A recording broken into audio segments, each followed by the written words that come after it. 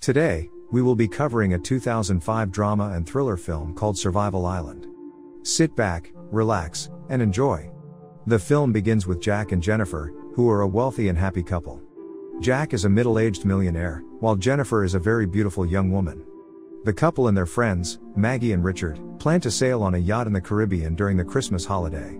Aside from Richard, who will be the captain on their trip, there is a young and handsome man named Manuel joining them as part of the yacht's crew. While the yacht prepares to start its journey, Manuel seems to be arguing with a woman named Maria before he hits her, and she curses him in return. During the sailing trip, Jack keeps asking Manuel to fulfill many requests for him. Jack is a wealthy man, so he is accustomed to using his money to get whatever he wants, and treat people however he likes. Manuel feels more and more burdened as the requests keep piling.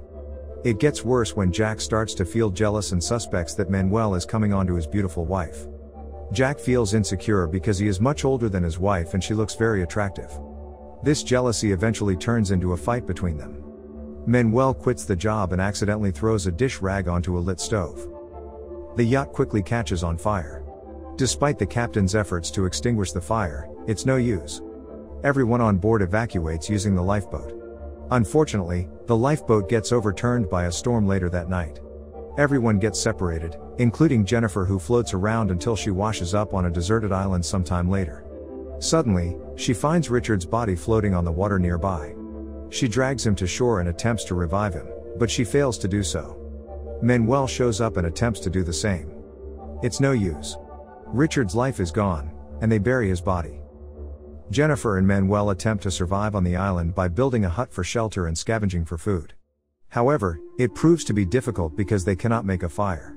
One night, the two are swimming when Jennifer finds out that the woman Manuel hit before they sailed is his ex-girlfriend, who claims to be pregnant with his child. Sometime later, when Manuel is fishing by the reefs, he finds Jack alive nearby. He brings him back to their camp and reunites him with Jennifer. It turns out that Jack has a lighter, so they are finally able to make some fire to cook and warm themselves up. Jack is grateful to be rescued, but slowly, his insecurity and jealousy start to creep up once more. He still thinks that Manuel is attracted to his wife, and so he decides to build another hut for Jennifer and himself, making a clear boundary between them. Manuel realizes Jack's jealousy, so he tries his best to avoid being close to her. However, since they're in a small secluded island, they often run into each other.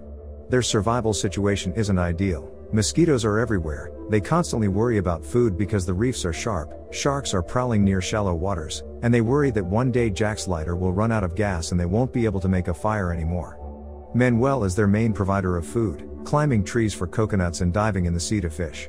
Jack is too old and untrained to be able to do those things, adding to his insecurity.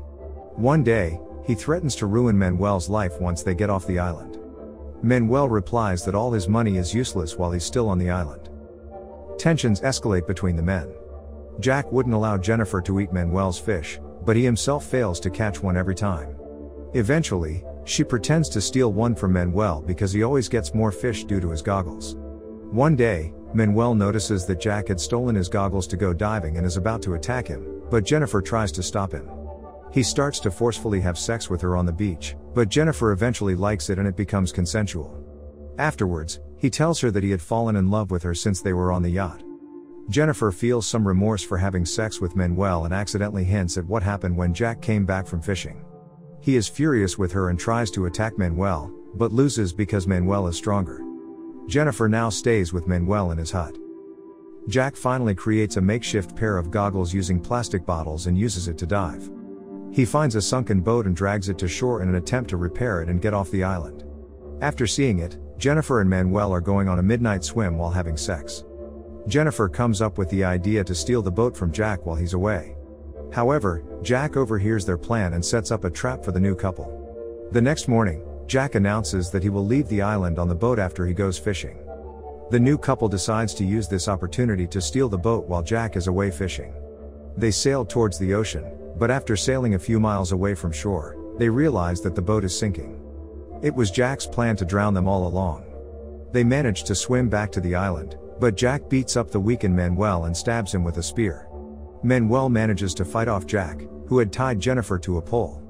The couple escapes to the jungle and stays in a different part of the island. This fight makes their rivalry even worse.